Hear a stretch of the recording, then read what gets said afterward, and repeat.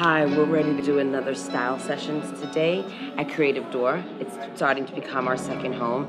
And I'm going to introduce you to a very interesting woman called Vanessa Morin.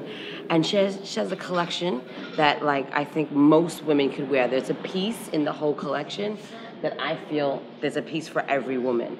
So, Vanessa, tell us about you. Where are you from and why'd you start designing? How'd you get started?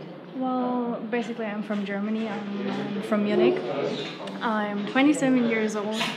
I graduated in 2007 from an international fashion school. It's called ESMOD in Munich. That's basically when I started really concentrating on fashion. I won several young designer prizes during that time. That's also when I got really focused on I want to do my own collection one day. When I graduated with a prize as a best designer, I got right away hired from a company called Doma. And that's when I actually started my career there. I started working there for the past 5 years. Mm-hmm. Oh, wow. Moved to Paris as well, worked 2 years directly in Paris, and was mainly in charge of silence, the second line of Damir. Mm-hmm. So I actually built it up from zero until what it is now. And then I felt like it's the time to do my own collection. That's amazing, because Darmir, we just saw the collection in the showroom, and I actually can see your inspiration for Darmir and what you got from Darmir as well. There's a piece in the collection for every woman. There's a piece for a young hipster, there's a piece for an avant-garde businesswoman, and there's a piece, I think, even for older women, just because they like the style of just having garments that flow, and I think your garments flow, and that fits. Most women want one piece that flows. So tell me what your inspiration is from, and tell me more. I mean, basically what you just said, describing the woman that is wearing it is right away like you said it. I mean, it's I think between the age of mid-20s until even 50, because there's as you said, a piece for every kind of woman, also for every kind of body type. It's not only the very tall and very skinny person. It can be also a woman with a bit more hips. The idea is that different kind of women can wear it and look good in it as well. So inspiration can come from very different fields. It's not only in one direction. For instance, for the last collection, I was actually watching a movie. It's called Quadrophenia. It's about the 60s, the London modernists versus the rockers, and these were influences of the last collection. This time the inspiration came from a book. It's called People of the 20th Century. It's actually the first book showing street style pictures, but we're talking about starting from 1920s up. Mm-hmm. So there's this one photograph. It's called A Painter's Wife. Is this the one? Is this one. So the picture is called A Painter's Wife, and it's shot by August Sander, and it's shot in 1926. The interesting part about it is that it kind of reflects the new women of the Weimar Republic, showing that even already after the war, the women started to feel to show up and dress differently. And in this picture especially, I like her strength, especially for the time. She's very confident. She's expressing a very certain way between agitation and bravado. So it's kind of I really like that strength in the picture. Even also that it's a bit masculine. I'm taking those elements, but you will not see any masculine part in the collection. It's still very feminine. That is also very important. But still, it's a bit androgyn. This is something I really liked about it. It's the women finally being comfortable wearing the pants. Exactly. Yes, we like to wear the pants. Mm-hmm. So, and I can see where the inspiration came from as well. On top of that, there are some kind of controversial influences in the collection, because... Where's the controversy? In the sense of that my second inspiration are more ethnic elements. Mm-hmm. So you see fabrics with a bit more tribal shapes. Mm-hmm. You have fabrics with these diffused orange elements.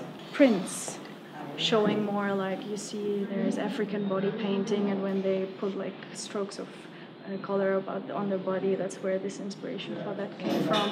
One of the most important points of the collection is that all materials are from Italy.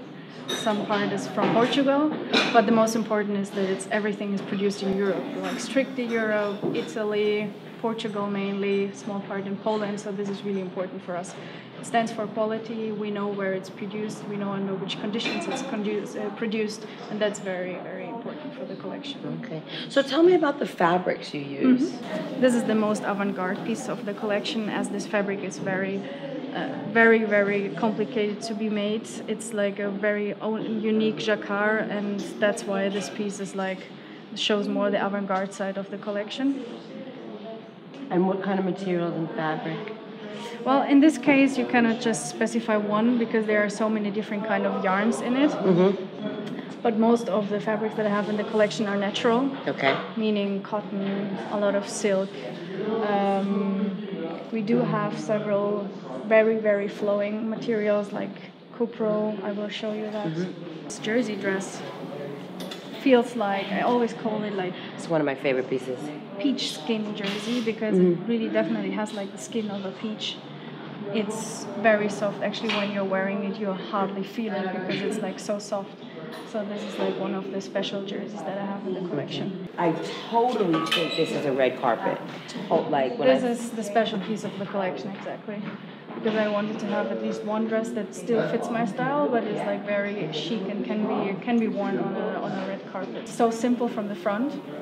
So you don't need like elements to put some focus on something. It's just very clean. It's just really nice silhouette and very flowing due to the material. But then when you turn around, you have that open back with this detail here. So it's very reduced, and you just have to focus on the back, and I think that's really special about it. I loved it. Like I zeroed in on this dress. I love that dress.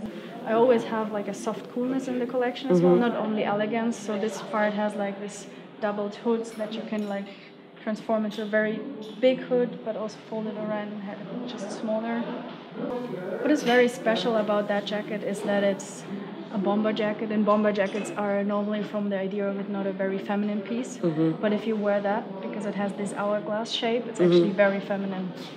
Another piece that is interesting is the coat that you were wearing in the other fabric. The idea of this coat is that you can completely wear it the other way around, and you still have that the same effect, but like in a different way. I love that. So it's reversible. Yes, exactly. If you want it more orange, you wear it this way. If you want it more reduced and more white, you... And it's a totally different look because this is very kimono style right now. But then if you reverse it, it looks like a driving coat, a driving jacket or something like that. Wow, that's nice. Love that. Love that as Is it well. like an additional value? That's what I like. There's another idea in the collection that I like to play with light and shadow. Also, like playing the motto of the collection is Bauhaus meets the modern nomad. So actually the idea is we have a lot of very floating elements. Things are draping, they're really loose and feminine. But then on the other side, it's very formal, it's very fitted, it's very tailored and very straightforward. And I like to play with those two controversial sides in one garment. That's what I really like about the collection. It's just like tall, skinny model girl can wear it and it'll hang. But then you put it on a curvy girl and it still has enough elasticity and enough flowingness in the garments that it just falls on your curves nicely. Love this.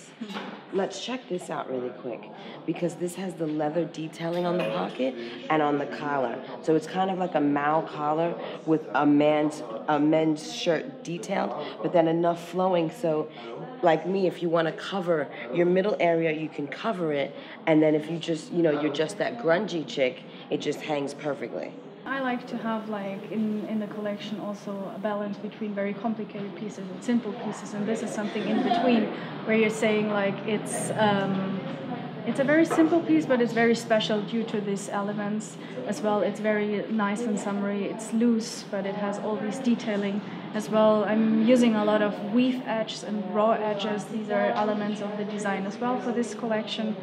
So yeah, this is like one of the very more basic but still very special pieces. When you were designing this collection, what were you listening to? What was your soundtrack to this collection? I'm listening to electronic, indie, so this is what I'm actually like, what gives me a lot of energy for it. And as you just said, it's a very important part of my process. I need a lot of music for it, and yeah. Okay. So where can people find you? Are you on Facebook? Are you on Twitter? What stores are you in? We are definitely on Facebook. We have a website, vanessamorin.com. There's no Twitter yet. I'm not using it so far. I'm focusing on Facebook, on like keeping the people posted. Just Google me and find more about it. Okay, last question. If you were a superhero, what would your superpower be? Whew. For sure I can fly. For sure I can fly. Let's start with that. That's just the freedom that you can move wherever you want. You can be on top of everything. That's something I really like. Okay. Yeah. Thank you. Thank you. Bye-bye. We are